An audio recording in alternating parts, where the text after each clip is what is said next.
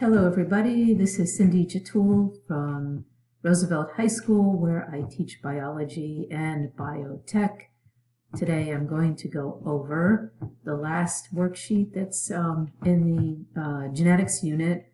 This one focuses on solving a problem of inheritance with some traits that we haven't necessarily looked at yet.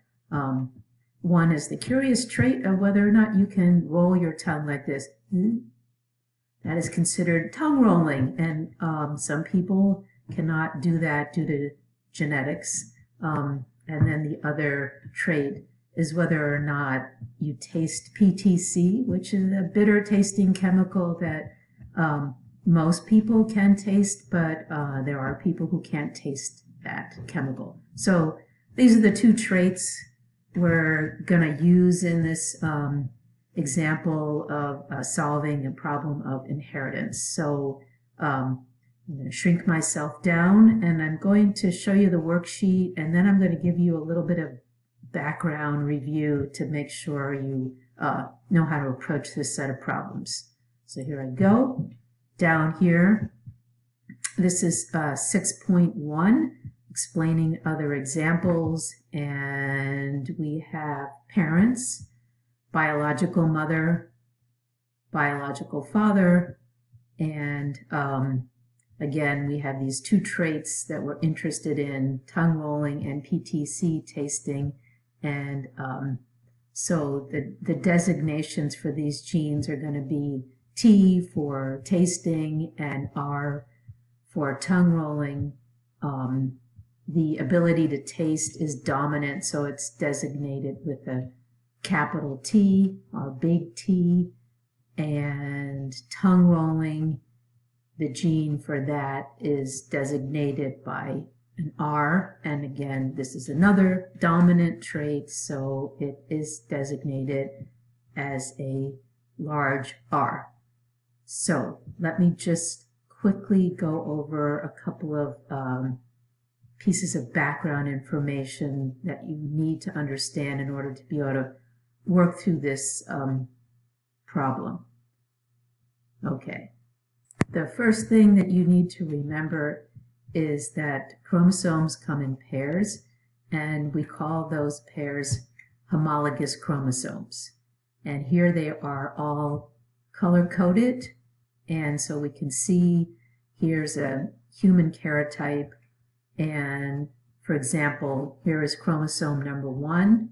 For this individual, one copy was inherited from biological mom, the other copy from biological dad. During meiosis, homologous chromosomes pair up, and that's a really important function of meiosis. The next concept I quickly want to review is that of crossing over. So here we have an example of some homologous chromosomes that have lined up in the middle during meiosis.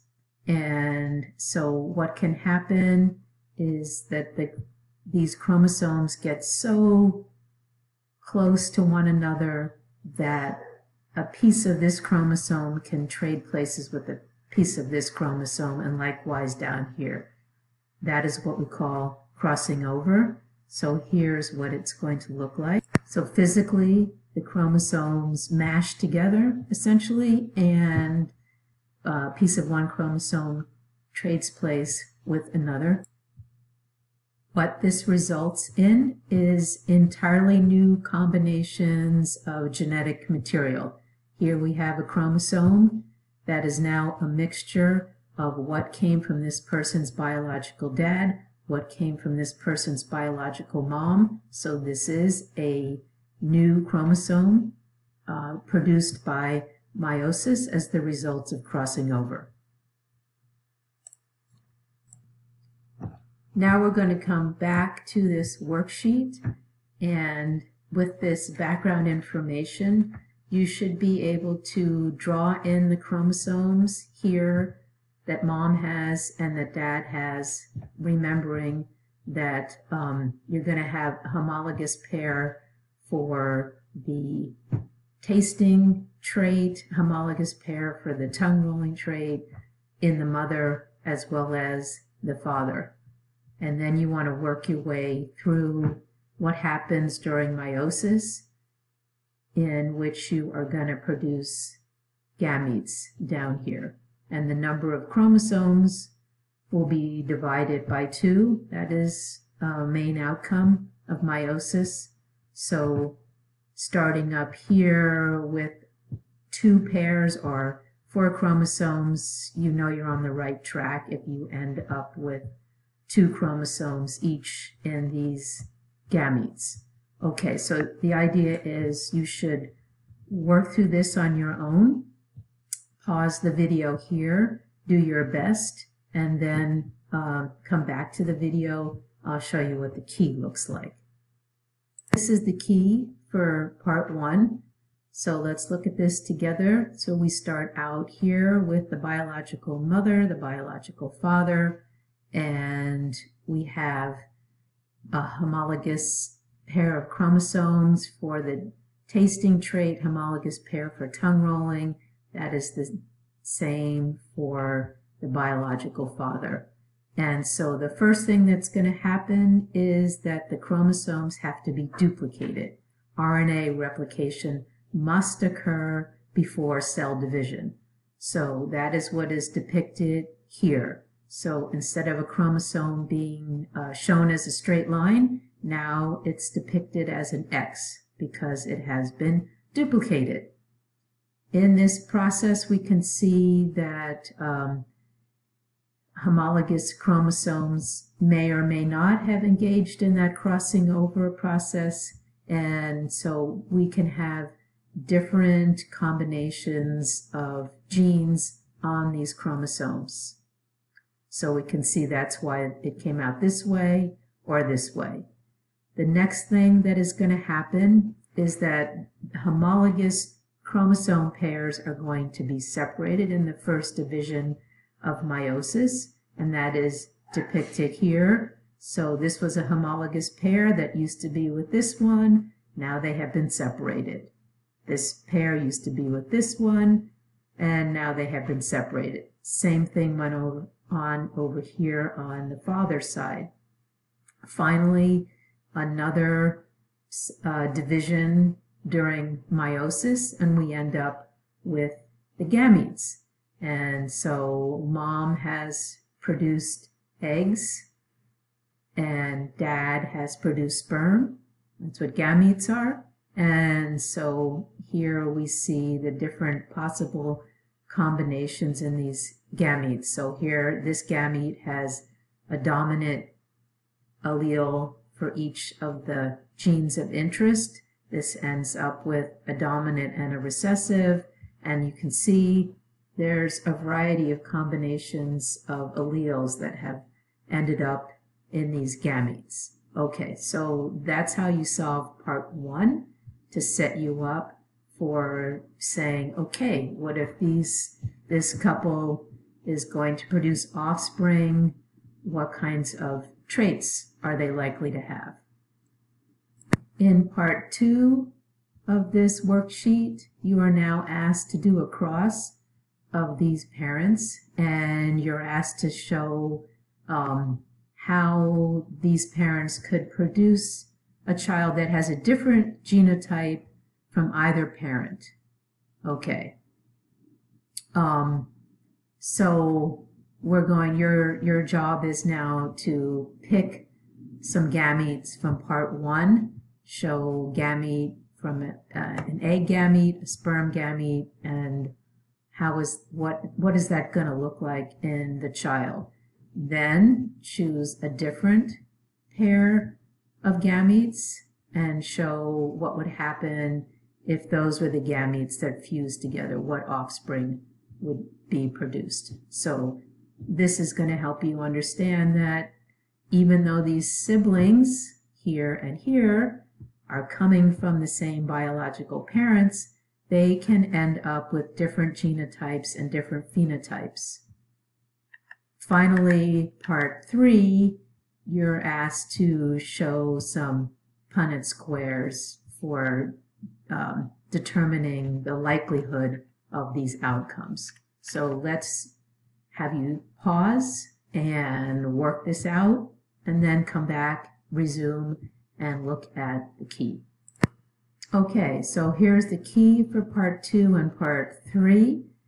What we see happening is here is a gamete from mom, a gamete from dad, and when they fuse together in this initial cell of what's going to become a fetus and then be born as baby, we notice that we have the dominant allele for tasting and a recessive allele for tasting. It's same with tongue rolling. We have a heterozygous situation. So we can predict that the phenotype for this individual, because we know these are dominant alleles, this kid is going to turn out to be a taster with the ability to roll their tongue. Now, let's say 2 different gametes came together. In this case, it turns out that this is a gamete with 2 recessive alleles, as is this one. This offspring is going to end up with all recessive alleles, and so the genotype is all recessive alleles. The phenotype will be an individual who cannot taste PTC and cannot roll their tongue. All right, so let's come down here to part 3, and we can work through these Punnett squares, okay, or sometimes called an egg and sperm chart. And so we see here one parent's gamete contribution, the other parent's gamete contribution. These are the potential gamete combinations or fused zygote combinations here. And so what do we end up seeing? That there's 3 situations in which the outcome will be a genotype that has that produces tasting. Okay, so that's 3 to 1 or 75% chance that if these are the gametes that come together, you're going to end up with an offspring who can taste PTC. And over here, if we take a look at the chart involving tongue rolling gene, so we have the contribution of one parent, the contribution of the other parent, and then we see the potential combinations in the offspring. Once again, what do we see? We see a classic outcome of a 3 to 1 ratio where 75% are going to have the phenotype being able to roll their tongues. Okay, so that is a review of worksheet 6.1. Thanks everybody. See you again.